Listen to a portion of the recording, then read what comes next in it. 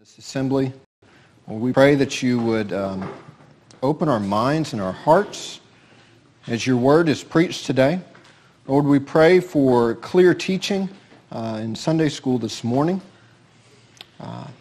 Lord, help us to understand the doctrines, the principles that you have brought to us in your scripture. In Jesus' name, amen. Amen.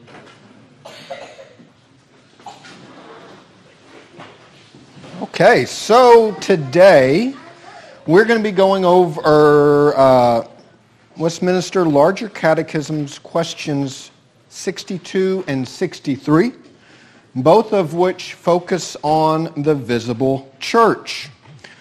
Our goal today will be to go through each of the questions, 62 and 63. We're going to look at each of the proof texts. We are going to expound on the text and show relevance to today.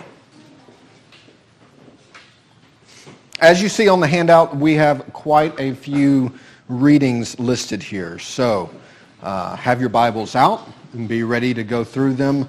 That way we can go through them and talk about each one.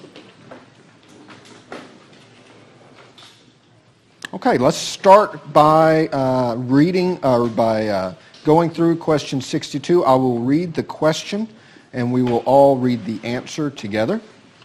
What is the visible church? The visible church is a society made up of all such as in all ages and places of the world do profess the true religion and of their children. The visible church is a society throughout all